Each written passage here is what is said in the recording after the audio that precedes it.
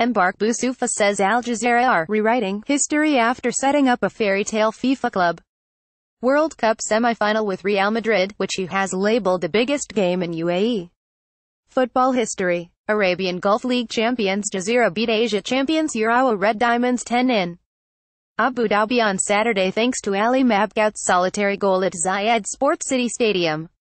Means the pride of Abu Dhabi become the first UAE side to reach the last four of the tournament, surpassing the achievements of Al Ahly in 2009 and Al Wahda a year later. I think it's well deserved the first time a team from the UAE have made a semi-final, so we are writing history for ourselves, said Morocco international Boussoufa when asked if Wednesday's mouthwatering clash with Los Blancos is the most important game in the nation's history. I don't think any other team from the UAE has made it to the semi-final. This is a first time, so by just doing that, we've rewritten history. It's a great feeling, and we just have to get ready for the game. Zinedine Zidane's La Liga juggernauts will be heavy favorites to win the game, to be played at the same venue in the capital, and Boussoufa believes that takes any pressure off Henk 10K's side. What we did already is a fantastic job, so it's just nice to play Real Madrid and against all these big players, admitted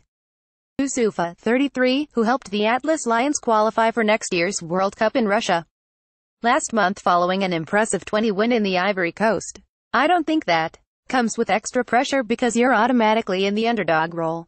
Jazira were not given much hope of beating Asia's finest, which Boussoufa admitted also plays into the host's hands. I don't think many believed we could win today's game either, so everything is possible in football, added the 55 times capped attacking midfielder.